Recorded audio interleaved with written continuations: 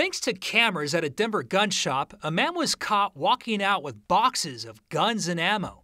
And thanks to the driver's license camera at Colorado's DMV, federal investigators got a lead on a suspect, now identified in court documents as Brian Enriquez. Investigators plugged in gun shop images into the DMV's facial recognition program.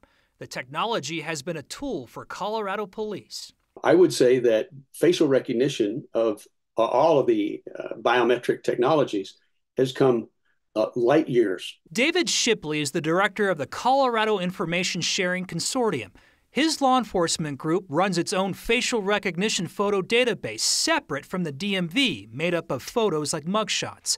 He cannot speak directly to how police use the DMV for facial recognition, but says police typically do not rely on the technology to make their whole case. That it's not the end-all be-all, nor is it the answer. It is simply a lead. Records we've obtained from the Colorado DMV show police are using it more to try and find suspects. The state would not provide data for each calendar year, but in classic government fashion gave us numbers per fiscal year. 4 years ago, police used it 42 times.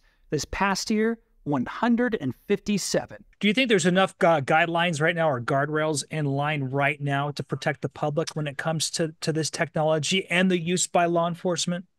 Well, I think the short answer is no. State Senator Chris Hansen sponsored a facial recognition bill in 2022 that puts some limits on law enforcement's use of the technology.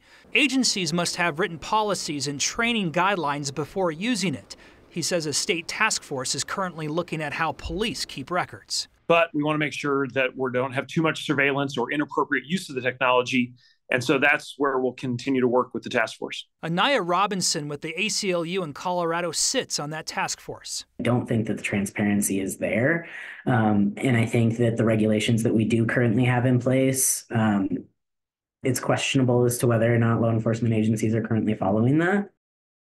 And out of the 465 times police agencies have tapped into the DMV database since 2019, only about a third of the time did they get a possible match. So the tech is not 100% accurate. Yeah, it's not only not 100% accurate, what you talked about is how it's being used, I think, is what most people are concerned about. Yeah, it's how it's being used, and according to state law, investigators cannot rely their entire case just based on one match.